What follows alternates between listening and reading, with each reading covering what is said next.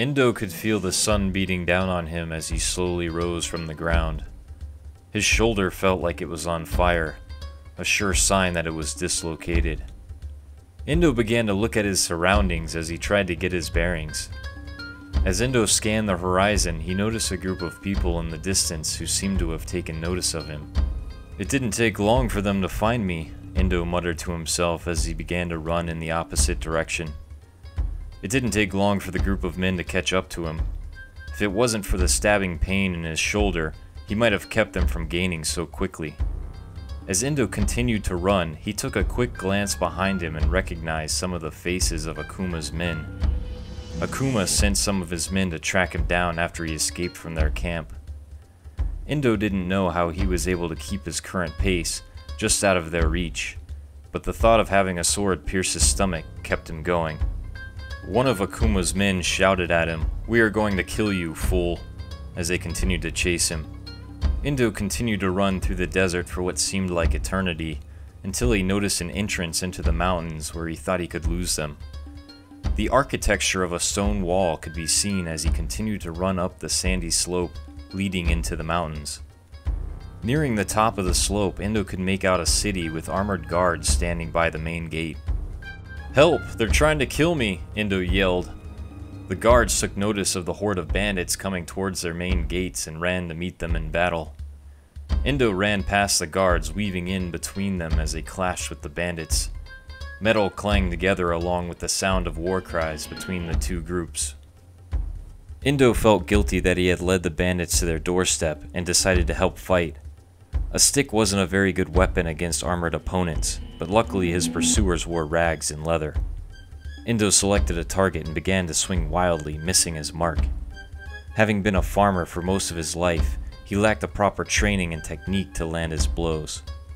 Due to the dislocated shoulder and the pain Endo felt as he swung, he was unable to produce any real power in his attacks, which all lacked the necessary precision to hit his targets.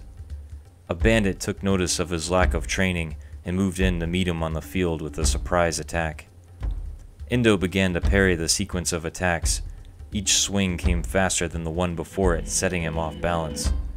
A nearby guard took advantage of the bandit preparing a final strike on Endo and swung his sword from behind, cutting the bandit at the side.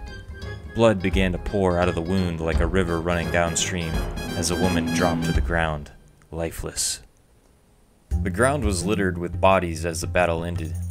The gate guards wrapped each other's wounds and hobbled back towards the gate. Endo took the opportunity to loot some of the corpses, which no one seemed to mind. "I don't think you are going to need this," Endo muttered to the corpse as he took the clothing rags from its body. Now that his pursuers had been dealt with, Endo really needed to purchase some medical supplies to patch up his shoulder. Endo noticed a tavern not far from the front gates and began walking towards the entrance. The spare fighting sticks and clothing he looted would make enough coin to purchase a few medical supplies to bandage his arm. As Endo walked towards the barkeep, he could hear whispers from the locals discussing the most recent attack on the town. It must have been quite some time since the town was last attacked by bandits, Endo thought to himself. "Welcome to the Eye Socket Tavern. What can I do for you?" the barkeep said as Endo made eye contact with him. "I'd like to see your wares," Endo said. The barkeep was happy to buy his newly acquired equipment in exchange for a few medical supplies. After trading wares with the barkeep, Endo began bandaging the cuts on his arms, wrapping them with cloth. Motioning the barkeep to come over, Endo asked for his help in resetting his dislocated shoulder. "Lean over and put your arms on the counter," the barkeep said. Endo placed his arms on the counter and raised his left arm until he couldn't raise it anymore. The barkeep grabbed Endo's left arm and began to pull back slowly. Endo screamed as his shoulder finally popped back into place, his arm now fully extended over the counter. "I think that'll do it, thanks for the help," Endo winced as he put his arm through the splint and headed towards the door. Endo left the tavern and stopped just short of the gates to ponder his next move. He knew he needed to get back to his village to warn everyone before Akuma learns that his men did not return. There is no telling what Akuma would do when he learns that Endo is still alive. Images of Akuma destroying Endo's village and hurting the people he loves ran through his mind as he headed towards the main gate. It would take many days and nights to reach the town of Brink, far to the northwest.